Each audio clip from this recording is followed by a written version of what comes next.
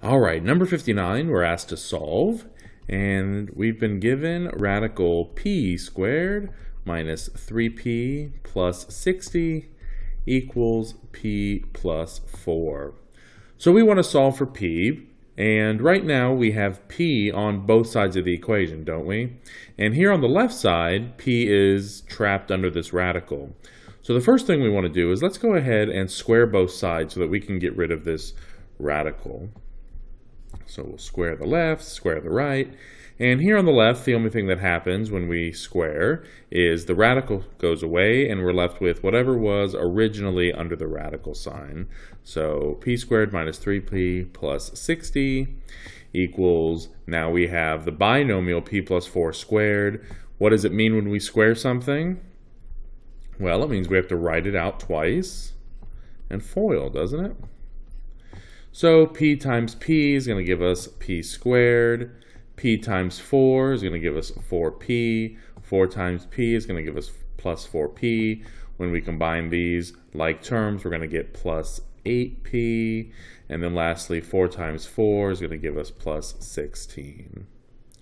All right, so looks like we have a quadratic equation here, but look what happens when we subtract p squared from both sides. Our p squared goes away, and now we're just left with negative 3p plus 60 equals 8p plus 16. So just a basic linear equation here, which means let's go ahead and solve for p, and we want to get p on one side and everything else on the other.